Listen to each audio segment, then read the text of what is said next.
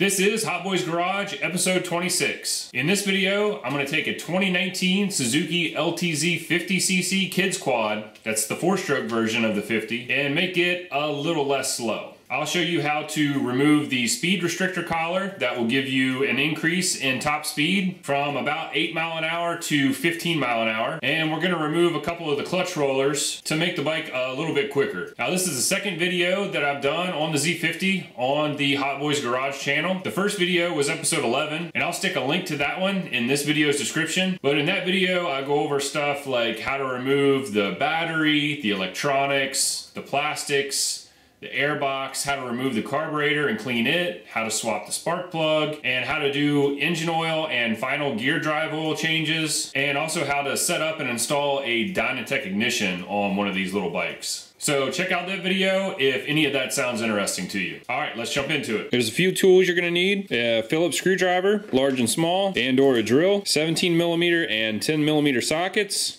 ratchet, and I also used both a small and a large Milwaukee impact.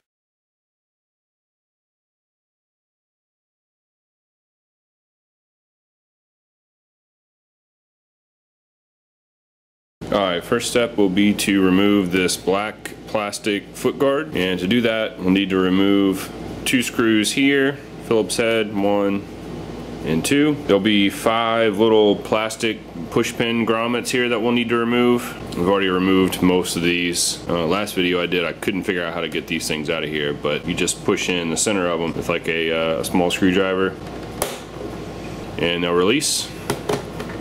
And you can pull them out, and then 2 10mm bolts down here on the bottom. And then with all the hardware removed, you can kind of take the pull starter, push it behind the plastic guard, and lift this up and out of the way. With that foot guard removed, you can see the primary cover.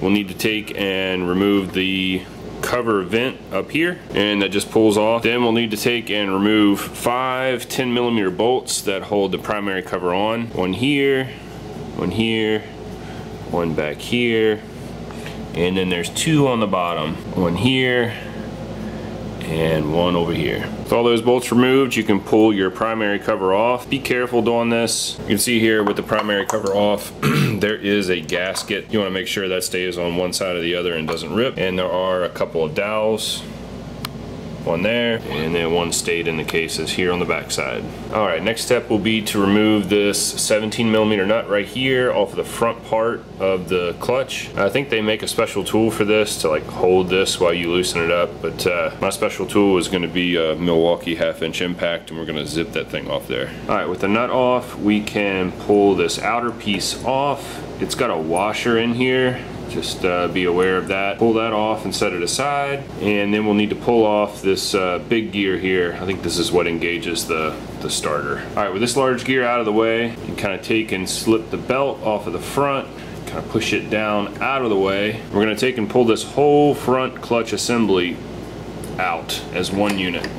There's a few pieces in here. So this is what it looks like coming out.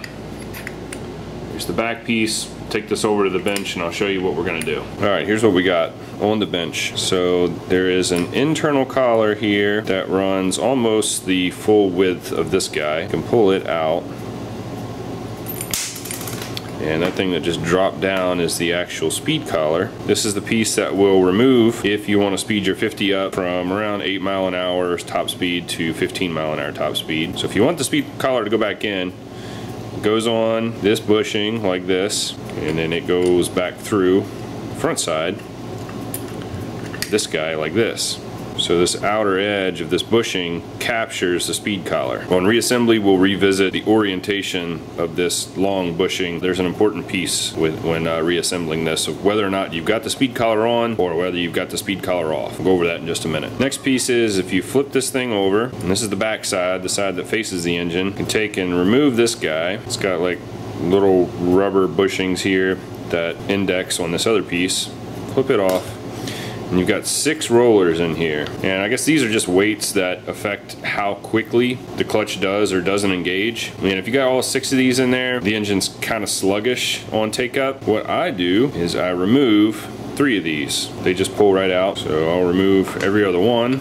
and reassemble it with only 3 of those weights in there. So only having 3 of these weights in here should allow the engine to rev up some more before it engages and takes off. That way it's not so sluggish. Now we've only got 3 rollers in there and we can reassemble. So I mentioned earlier about this long bushing and the importance of the orientation of this guy, whether or not you've got the speed restrictor in or you've got the speed restrictor removed. So if you're removing the speed restrictor, you need to go ahead and flip it and orient it like this and put it in this front piece like so, to where the flange is towards the engine.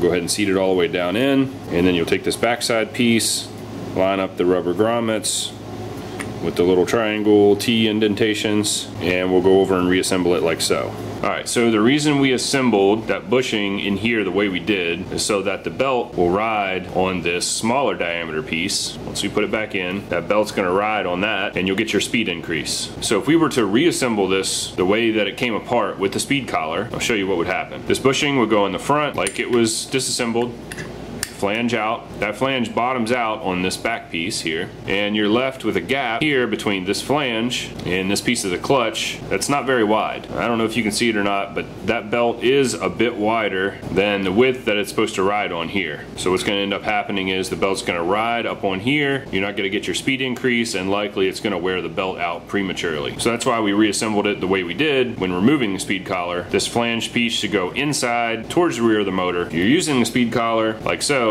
obviously that flange is there to capture the collar. Make sure it doesn't go anywhere. Alright, so enough about that. First step, make sure your starter didn't fall out. Your starter clutch, starter gear is over here. And then we'll take our assembly and put it back up on the shaft. Slide it in all the way, and then slip the belt up and over the shaft and the bushing. And to do that, you might have to squeeze the belt on the rear piece a little bit, and then work it up and onto the shaft. And if the belt is still hard to get up onto this collar piece or the bushing, just take and squeeze it together back here, and that'll give you some slack so you can slip it up and on. Next we'll take the big gear, put it back on the shaft, and it goes on the splines here of the shaft, and you can take this outer piece that engages the pull starter, put it back on. It goes on the splines as well. And make sure you've got that little outer washer there. Slip it back up and on, and then put your 17mm nut back on. Start it by hand, thread it in to where it's finger tight. You take and move this, make sure everything feels like it's moving okay, and then we'll tighten this bolt up all the way. There probably is a torque spec for this nut. I don't know what it is, and I don't have the special holder tool, so I'm going to take the small impact 17mm socket and give it a couple good whacks. Then take your outer cover, make sure your gasket's in good shape, make sure both of the dowels are in place and present. Slip it back in, match it up to the case. Replace the 5 10mm bolts. Make sure on this top one, if you've got a ground cable like I do, that you reinstall that. Snug these down, but don't get too crazy because this is cast aluminum that we're going into here. Don't want to pull the threads, strip anything out. And then make sure you put your breather hose back on up here, like so. And then the last step is to put the plastic foot guard back in, get your pull starter pulled through, make sure these tabs are behind the yellow, and your 2 10mm bolts will go down on the bottom, 5 plastic grommets go back in, and the Phillip head screws go to the back and the front. Alright, that's it for this episode. Hopefully it was helpful to you. If so, be sure to like the video and subscribe to the channel. As always, thanks for watching.